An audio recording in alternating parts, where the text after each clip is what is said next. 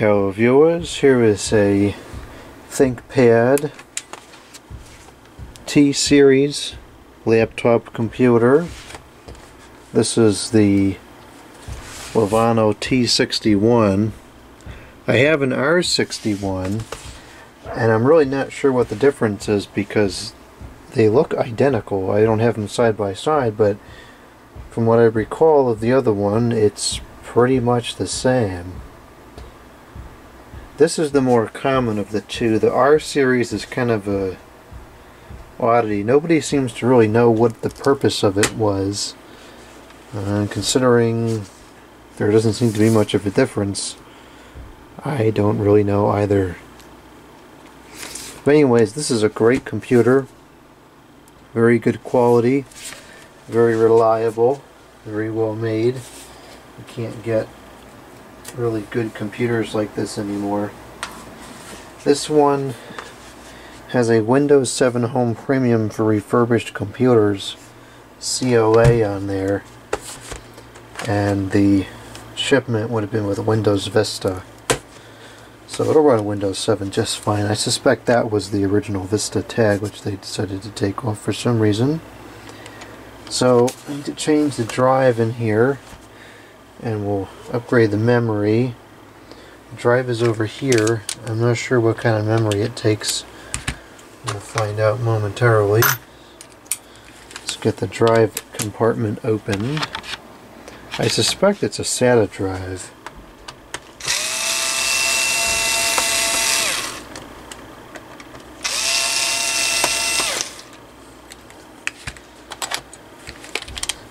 Well, that screw has to come out eventually anyways, because the keyboard has to come out. Well, I guess the keyboard doesn't have to come out. I gotta see how it works. Okay, so we do have a SATA drive here, and this is a Western Digitin Scorpio. It's a 5400 RPM. And it's from 2008, and it's an 80 gigabytes. So we're going to replace this with an SSD.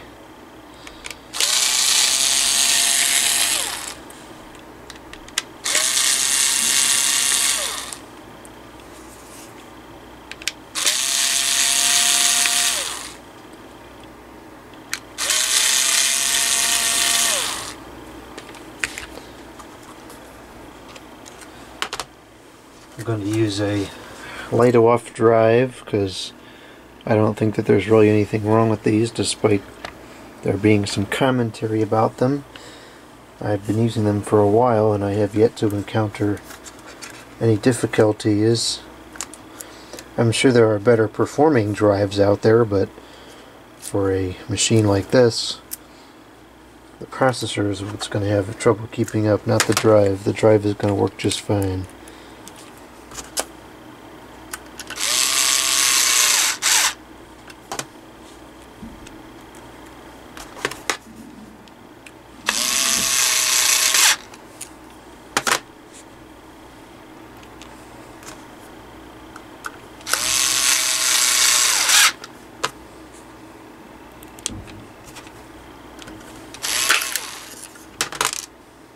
Goof.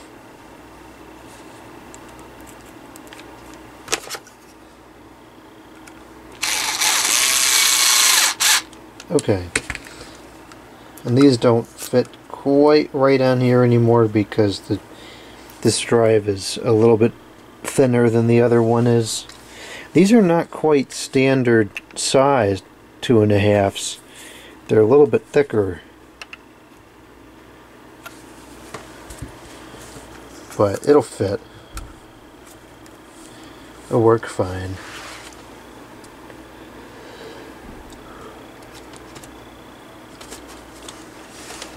The only thing that's kind of flaky is getting it to plug in sometimes, but that time it plugged in with no problem. Okay, so I'll put this back.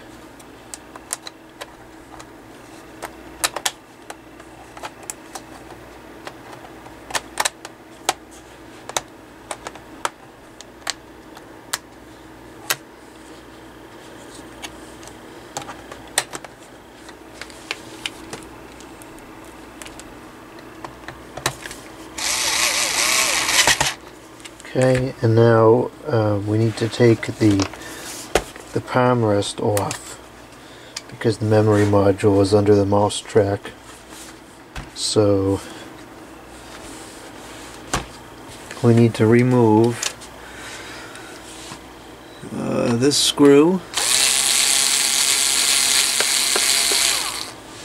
and this screw and this screw and this one, which we already removed.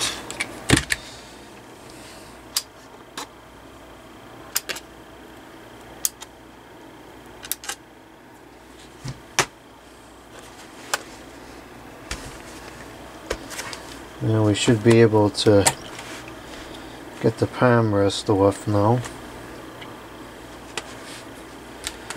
I don't know why they didn't put the memory modules accessible on the bottom on these. It's really kind of stupid that they didn't.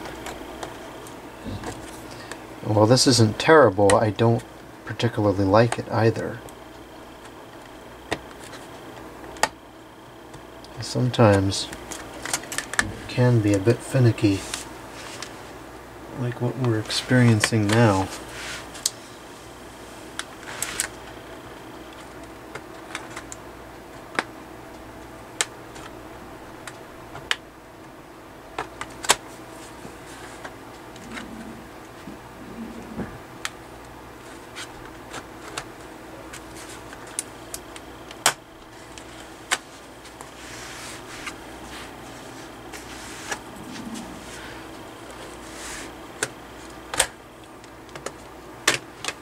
Okay. And there's our memory. Oh, that's already maxed out. It's got 2 gigabytes in there, and that's going to be DDR1 or 2. And I don't have any sticks of that which are larger than that, so this already has as much memory as I can put into it. So we'll just put the screws back, and then that'll complete the hardware upgrades. And then I have to clean it. There's some sticky residue on there, so we'll try to get that off. And then we'll check the BIOS to make sure that it's recognizing the memory in the drive.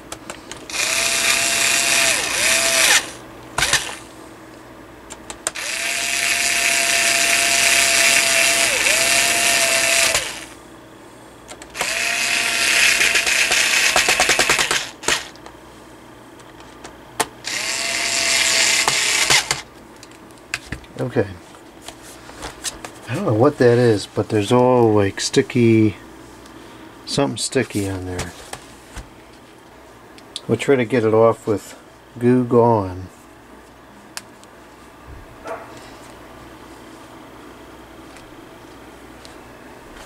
Looks to me like sticker residue. There might have been some kind of a sticker over there for who knows what reason.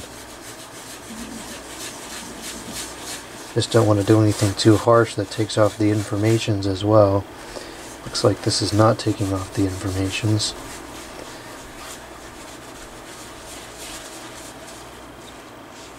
Oh man, there's a lot of it on there, whatever that is.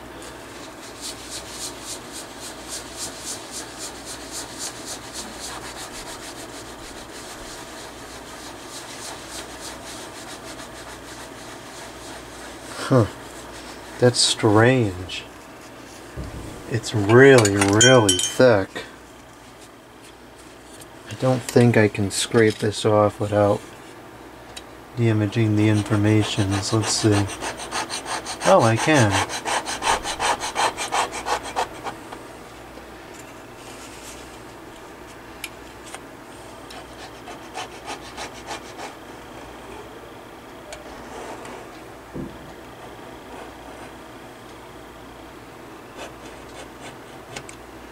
Good golly, what in the world is that?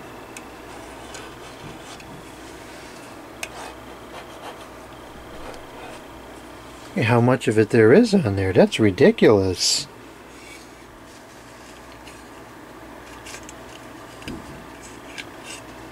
Tell you, you never know. Never know what you're gonna find on a computer. Both inside it in the hard drive and on the case. You just never know.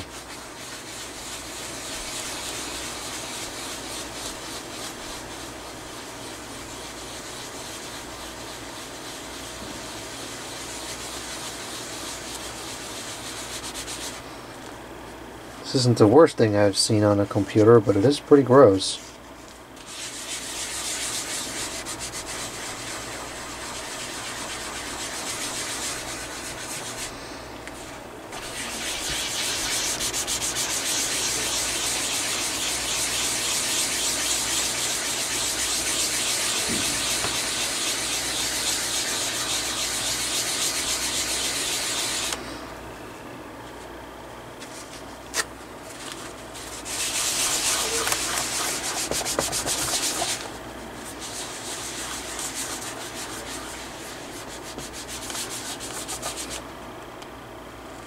Still there.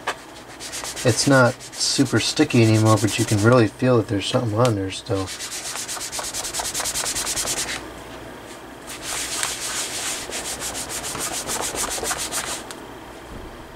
I don't know what in the world that was.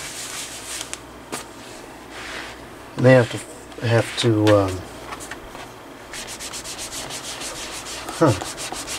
it's still bad.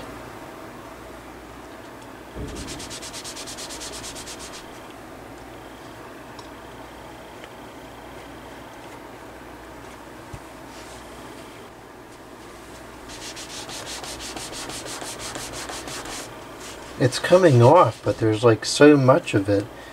It's not even like lifting off, it's just moving around.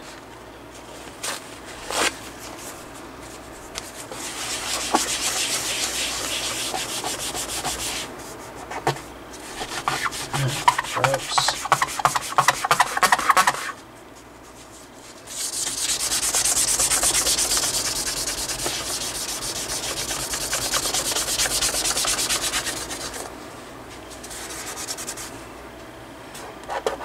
That's not bad. No, I think it's just the Google that's on there.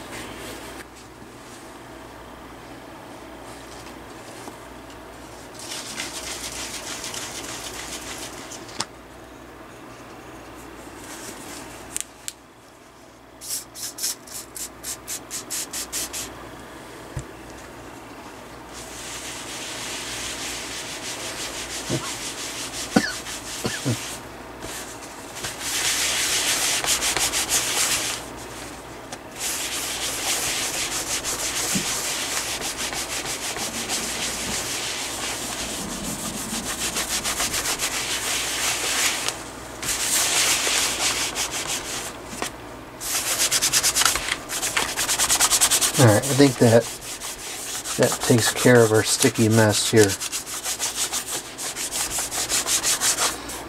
Yep, that feels fine now. Okay, so that's clean on the bottom. Now let's take a look on the inside.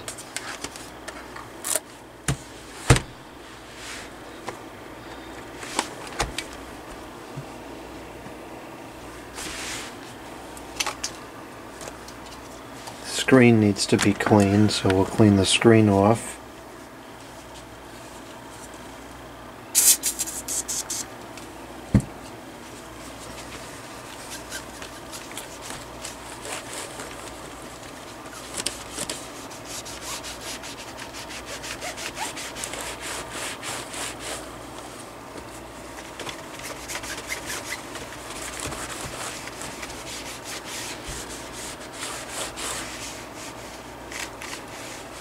Okay, that's pretty good. And even the keyboard is generally quite clean. There's not much cleaning to do here.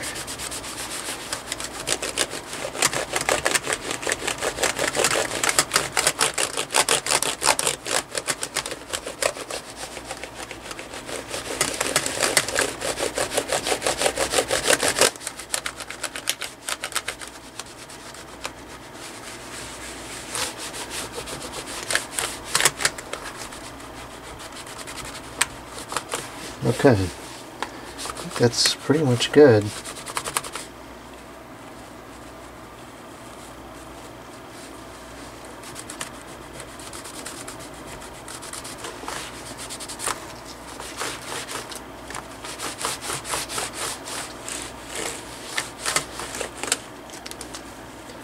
Alright, now let me grab a power cord. We'll power it on and make sure everything's working.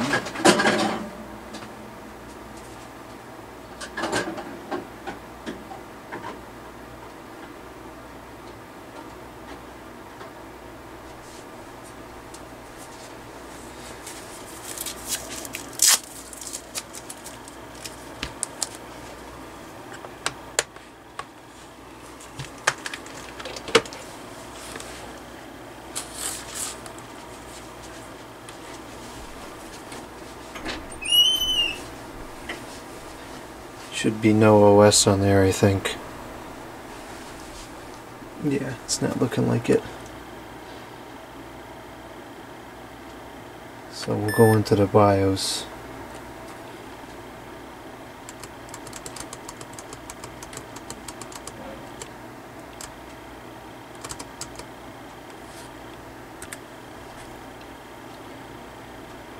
Okay, so we have 2 gigabytes of memory, and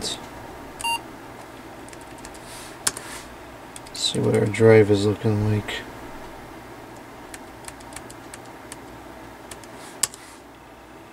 It's not telling me what the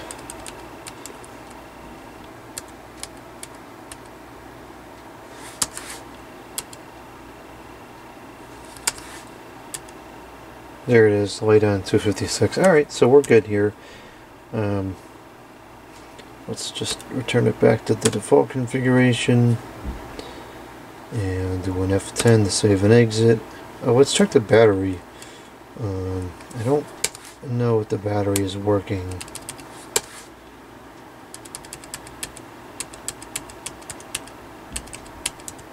It's not going to tell me. I don't like this version of the BIOS. Okay, nothing to save there. Or down here, we'll just turn it off. Alright, so last thing I want to do is we're gonna clean out the CPU radiator. Battery does work, I just saw that flash for a second. I'm not surprised, these batteries lasting forever on these things.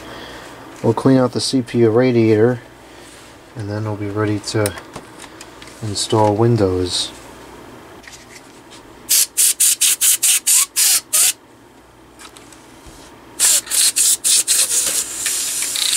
No, this isn't really working. Okay, take 2. Much better.